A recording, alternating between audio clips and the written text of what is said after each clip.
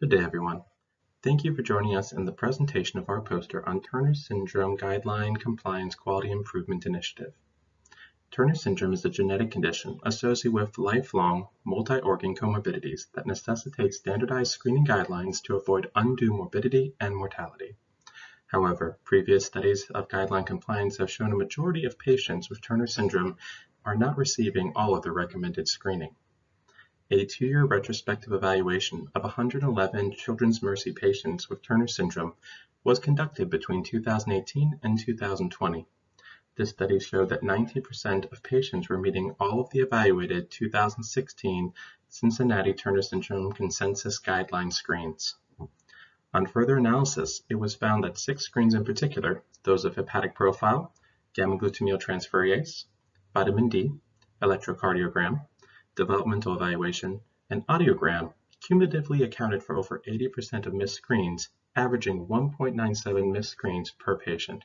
See Figure 1. Based on this data, a quality improvement initiative was developed with the aim of reducing the average number of missed screens per patient from 1.97 to less than 1 by March of 2021. To address this goal, a root cause analysis and retrospective chart review was conducted and identified 2 targetable areas for intervention. These included underutilization of an established but outdated order set for Turner syndrome and provider unfamiliarity with the most recent updated guidelines. Interventions were developed and included updating of the order set with the new 2016 guidelines, development of guideline-specific smart phrases for the electronic medical record, and staff education on the updated guidelines, the new order set, and smart phrase tools available through both email and division meetings. Compliance reports were generated every 2 weeks, with results plotted on the run chart to monitor screening compliance and order set utilization. See Figure 2. Descriptive statistics were used to report our findings. The results showed that the average number of missed screens per patient decreased from 1.97 per patient at baseline to about 1.52, a 23% reduction. See Figure 2. Sub-analysis showed an average of 0.75 missed screens for those in whom the new order set was used, compared to 1.84 in those whom the order set was not used.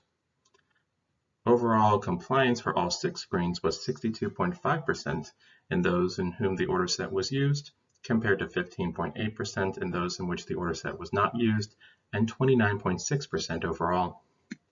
Order set utilization was low, less than 30% overall.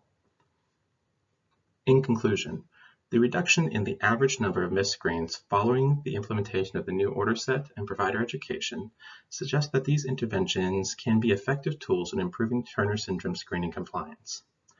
The limitations of an inherently small patient population, infrequency of visits, and relatively short time frame of the study makes distinguishing incremental improvement from normal variation difficult. Further improving order set utilization and provider participation, in addition to the automation of the semi-annual reports, remains key to sustainability and improving outcome measures.